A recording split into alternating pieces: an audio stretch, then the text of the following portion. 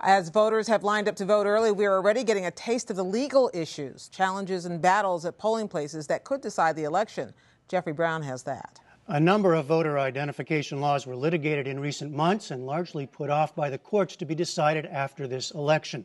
But that's hardly the end of it. The campaigns, as well as outside groups, will have thousands of lawyers at polling stations and campaign headquarters ready to challenge any irregularities.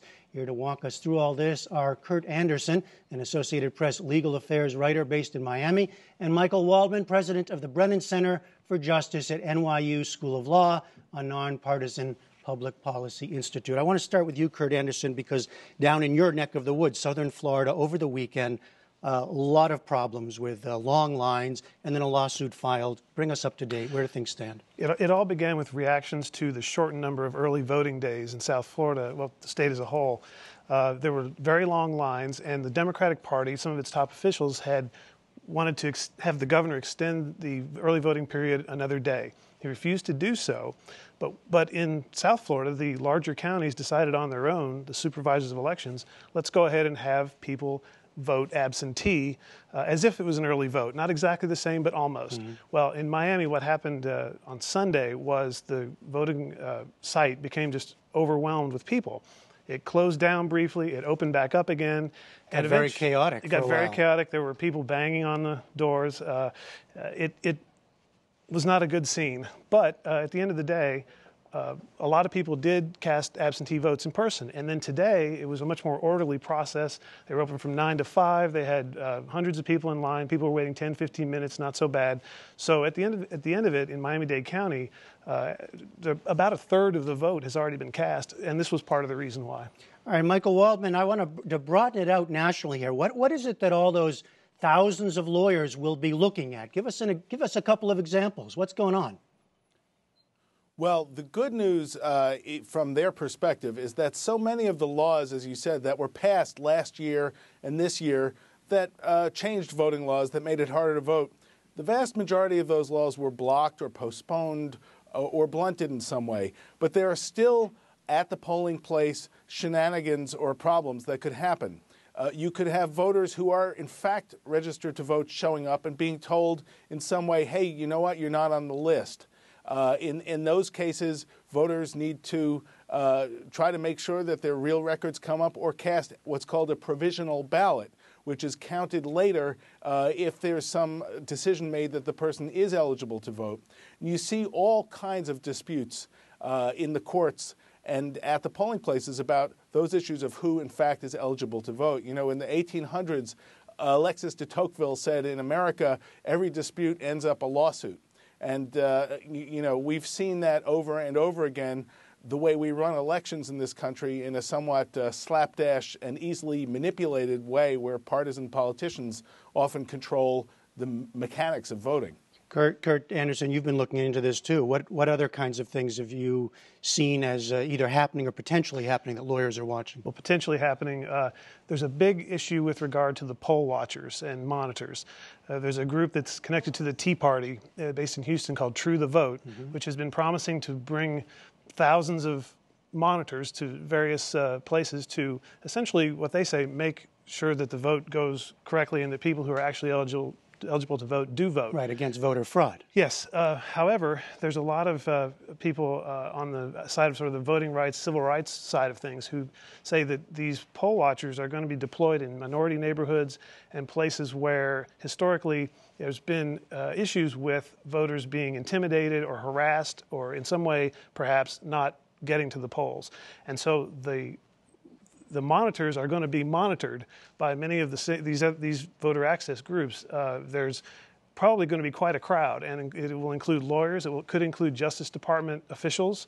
They're going to have over 700 observers out in various places, many of them targeted to areas that have historically been at issue, minority areas. So that's one. Another one Michael brought up was the provisional ballot issue. Particularly in Ohio, right? Particularly in Ohio. Yeah. Ohio, for a variety of reasons, tends to vote a lot more provisional ballots than most other states. The predictions are somewhere between 200 and 300,000. Provisional ballot would be, if you showed up at the polling place and they said, well, you're at your wrong polling place, you should be at this other place, and you say, well, I want to vote now, you would be allowed to vote on what's called a provisional ballot, which would be counted later. And in Ohio, it's not counted for 10 days.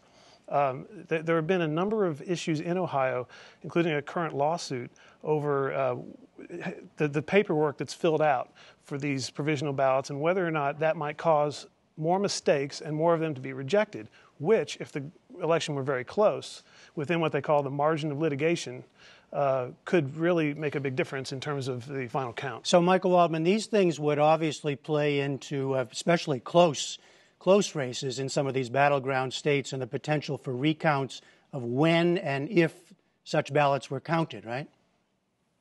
That's right. A lot of states have automatic recount laws, which is that if they're within a certain margin, usually around a half percentage point of the vote in a state, they have to go to a recall.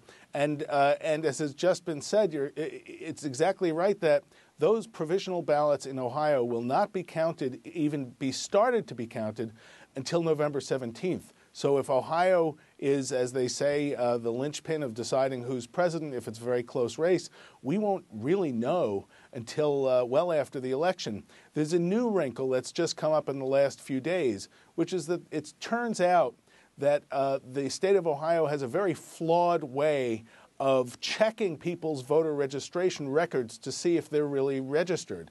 And a lot of voters who applied for absentee ballots who are eligible got letters saying, no, you're not registered. You're not registered. And it turned out they were.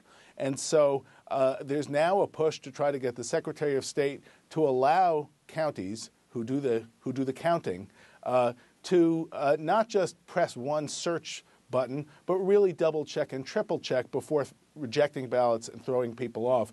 Or you could have potentially thousands of people disenfranchised by typo, by mistake. And those are the kinds of things, especially we're seeing it in Ohio this year. Ohio is bidding hard to be the new Florida. But it's a closely contested state for one reason. Michael, Michael Waldman, I just want to ask you about this because I know you've been following also the impact of Sandy. So briefly in our last minute here, tell us about how that's impacting or potentially impacting voting.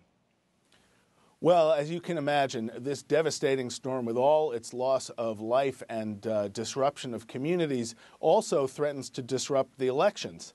And you have in New York City, for example, between 20 and 40,000 people who are not living at home, who are homeless. And how are they going to vote? Well, just late today, Governor Andrew Cuomo issued an executive order saying that if you are displaced, if you're from a county that's displaced by the hurricane, you can go into any polling place in the state and cast what's called an affidavit ballot. You can vote for president and senator principally. And that's a terrific thing. And in doing that, Governor Cuomo joined New Jersey, who did a similar thing. Look, this is a bad situation. It's making the best of it. At least some of those people will have the opportunity to vote. But we could also see turnout rates be down pretty substantially in the Northeast, which could, of course, affect maybe not the electoral votes, but what the final outcome of the popular vote is. So this hurricane wasn't messing around when it came to messing with the election. All right. Michael Waldman of the Brennan Center and Curt Anderson of the AP. Thanks both very much. Thank you. Thank you.